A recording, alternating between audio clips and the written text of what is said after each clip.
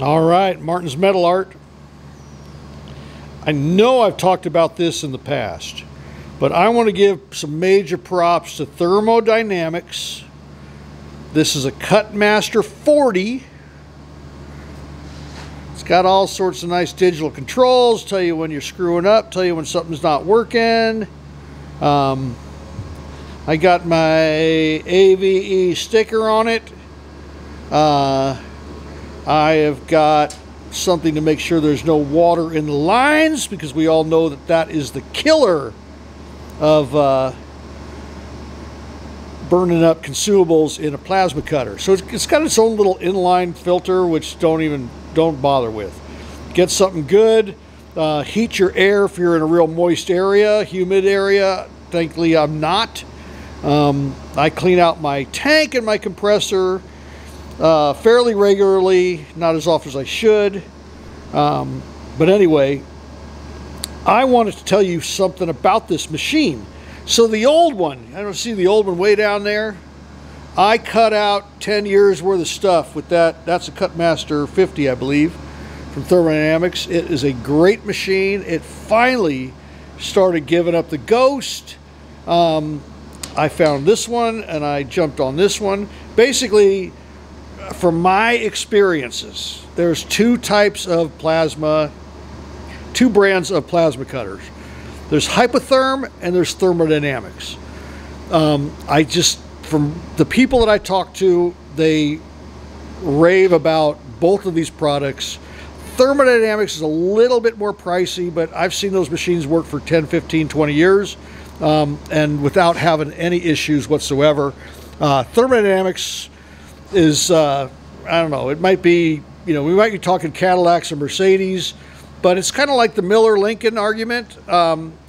You really can't go wrong if you stick with either of those brands. Another sticker by AVE. This 211 auto set is the older version of this Miller-Matic 211. The major difference between these two is one weighs about 150 pounds, the other one weighs about 60 pounds. So you don't want to haul that thing around a job site. This one is actually really, really mobile. I still use the old Lincoln 7 or 170 when I'm welding out in the field. But I like both these machines. The newer one is got a few more. I don't know. I've got this one dialed in a little bit better, I guess. But they're both good machines. One I use straight argon on. The other one I use CO2. Not straight argon, but green gas, 10% argon, whatever it is. The other one is just regular CO2, which I can't tell the difference in the weld. And I don't do anything really structural. So anyway, so let me give you some information on this. So that old thermodynamic down there, it was 60 to 70 pounds air pressure. So I get my new one, and of course, do I read the manual? Hell no.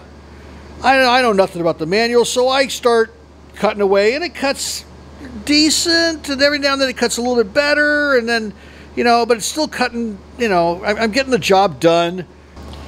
So I'm cutting a lot of stuff out, and I am kind of flying through some consumables. And this part in particular goes in the cone.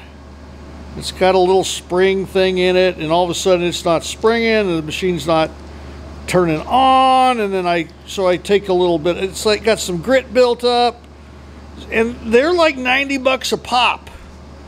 So, if you're cutting, you're trying to make a couple $100 an hour when you're cutting out, some type of artwork, and all of a sudden $90 goes away every other day. The tips are, when I started, I think the tips were like $4. I don't even want to know what they are now. I don't even look at it. Electrodes, expensive as heck.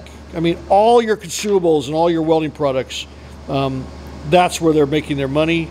So the less consumables you burn up, the more profit you're making. Pretty simple math here, especially when it comes to plasma cutters. Welding tips are still fairly cheap. Just my only recommendation on that is don't go cheap. You go to the Chinesium tips as opposed to the genuine Miller or the genuine Lincoln. The Chinese ones are going to blow out so much faster. So you're going to save money by buying the better stuff. It's going to be a little more expensive, but it's going to last twice as long, sometimes 3 times as long. Well, anyway, I'm not getting knockoff parts for this thing. I'm getting thermodynamic parts. And I'm still flying through consumables.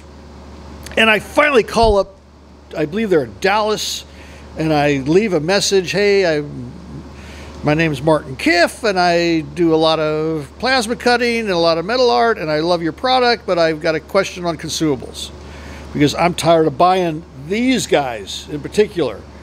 And I leave the message. About an hour later, I actually get a phone call from a very nice lady, and she goes, "Yeah, I'm the expert on the for tech support on the plasma cutters." And I explained to her a problem. And she goes, "Well, what's your air pressure?"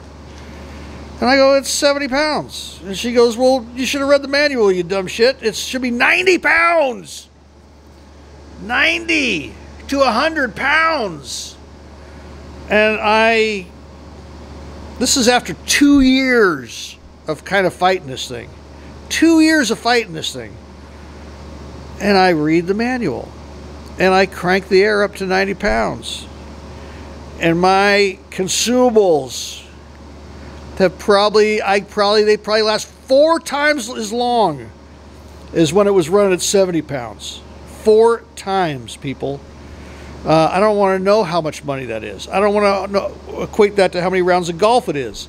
Bottom line is, you've got knowledge built up in the trades, especially in with welding and stuff like that, on temperatures and gases and all sorts of different things.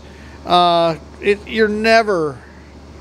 never too late to actually go to school, and sometimes going to school is just reading the darn manual. Plug it in and just fire away. I mean, believe it or not, you never know. And this is a great case. This cost me a ton of money. So there was an absolute fuckwit operating this thing before. Now I'm proud that sticker's there because I got my gas turned up, or my air pressure turned up correctly, and it cuts like butter, like it should have in the first place, like it would have in the first place.